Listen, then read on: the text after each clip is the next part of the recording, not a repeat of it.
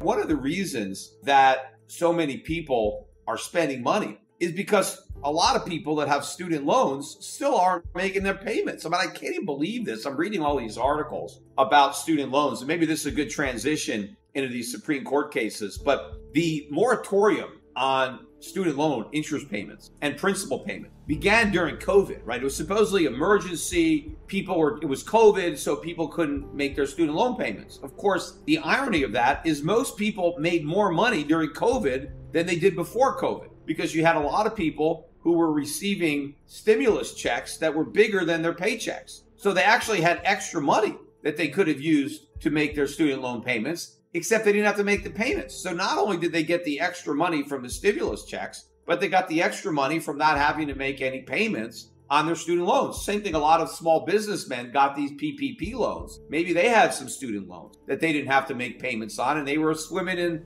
PPP money. So supposedly everybody didn't have to make these payments. It's now been 3 years, July in 2023, and people are still not making their student loan payments. Now, those payments are supposed to resume September 1st. Now, I don't know, maybe they will, maybe they won't, but that's when they're supposed to resume. And you don't have to start getting late payments. They don't start, I guess, interest or penalty. I don't know what happens, but that doesn't start until October. So you have to start making your current payments in September, but you don't have to really start making your back payments until October, right? If you want to be able to, start paying without any interest or penalties, right? So I guess you don't even have to make your first payment in September. But again, nobody has to make the back payments. It's not like you have to make a big lump sum payment. It was just a moratorium. All your payments stopped and all interest stopped accruing for 3 years. And so now you're just resuming. But the point is, all of these people that have student loans, and there's actually more than 1.8 trillion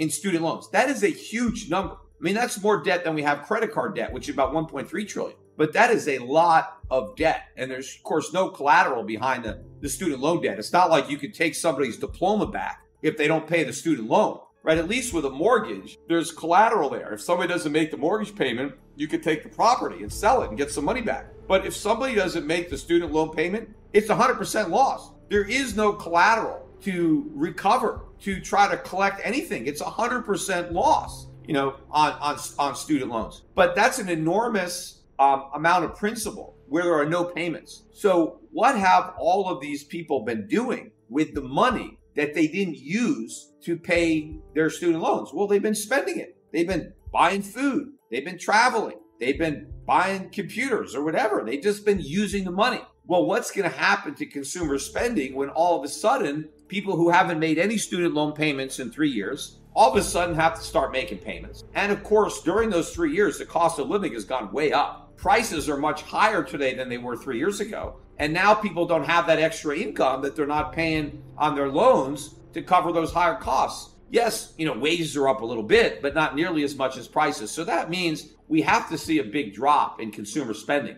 if people resume payments on these loans. And that's just going to accelerate the downward pressure on the economy and move us into recession. Of course, in theory, that should reduce the deficit somewhat, because now the government's going to start collecting those payments. But you're not going to see that because of the increasing interest rates that are going to swell the deficit. So the deficits may increase at a somewhat slower rate because people are now paying back some of these loans to the government that they weren't paying before. But we're still going to see increasing deficits, and we're going to see increasing debt service payments as more and more low-yielding debt matures and has to roll over at these higher rates.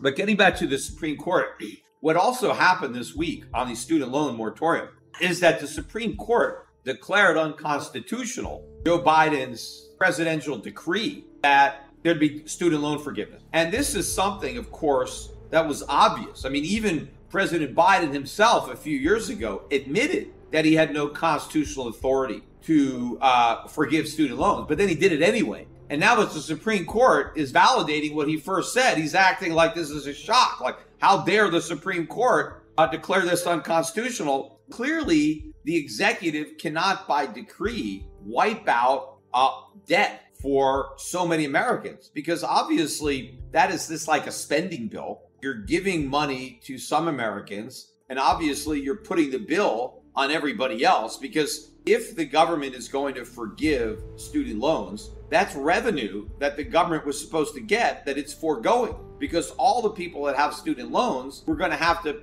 pay those loans back. Biden forgiving the loans, well, that's like a tax cut for certain individuals. And now you're going to have much bigger budget deficits, which other taxpayers are going to have to cover. Clearly, the executive can't do that. I mean, presidents just don't raise taxes or cut taxes on their own. All of this stuff has to go through Congress. I mean, all these revenue bills have to originate in the House, and they move on to the Senate. And only after both houses of Congress have decided on this does the president get to have a say. He can either sign the bill or he could veto the bill, but he can't bypass Congress altogether and just pass a decree. And then, the way the Constitution works, even if the president rejects a bill, he vetoes a bill that Congress passed, Congress can override his veto. But here, the president by decree decides to forgive student loans, and there's no way that Congress can override that decision.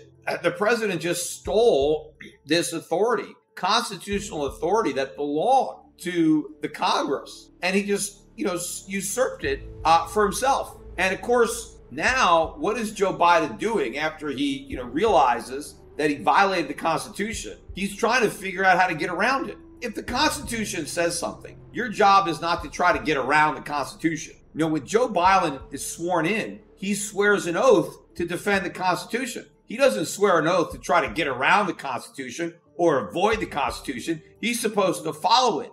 He's supposed to obey it. And so if the Supreme Court says, hey, just in case you didn't realize this, what you're doing is unconstitutional, Joe Biden is supposed to respect that other branch, right? Because he doesn't have any respect for Congress. That's a different branch of government. Now he doesn't have any respect for the Supreme Court either, because maybe he was asleep during civics, right? 8th grade. But we have 3 branches of government. Biden is the executive. He's just that one branch. You got Congress and you got the Supreme Court. Well, apparently Biden doesn't care about Congress or the Supreme Court. He just wants to, be a dictator as the executive and just decide what he wants to do. And he doesn't want the other branches of government to have any say in the matter. And that just shows you, the type of president that we're dealing with here.